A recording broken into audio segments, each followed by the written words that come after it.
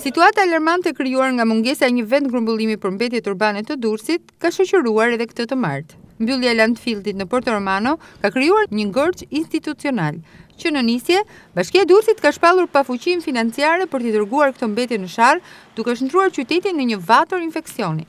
Kërkimet për një vend grumbullim në një nga njësitë vendore në jurisdiksionin e institucionit të qeverisjes vendore, si Sukth apo Manës, rezultuan të pasuksesshme, pasi hasën në kundërshtinë e banorëve të këtyre zonave. Ndërkohë, Këshilli Bashkiak shpalli gjendjen e emergjencës mjedisore.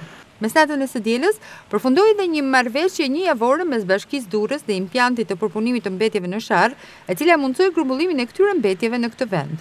Zgjidhja disa ditore normalizoi situatën deri ditën e djeshme, kur rinisën kërkimet për një vend grumbullim. Njëherësh, rifilluan edhe protestat e banorëve. Pas ditën e djeshme, banorët e Sukthit debatuan ashpër dhe me kryetarin e njësisë administrative, duke kundërshtuar hedhjen e këtyre mbetjeve në vend grumbullimin e Vadardhës. Me çfarë tagri vjen, Balxhuçita, çfarë detyre ka? Është një klub. Po na pret ke klubi. Po vjen ke klubi.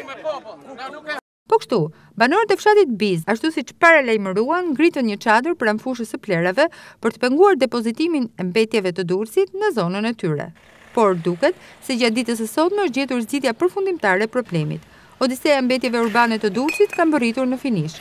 Mbeturinat do të depozitohen në Sharrë, konfirmoi në një komunikim telefonik për Adrenet, drejtori ndërmarrës së shërbimit komunal plazh, Alfred Dhuli, duke nënvizuar se pastrimi i qytetit do të vazhdojë rregullisht.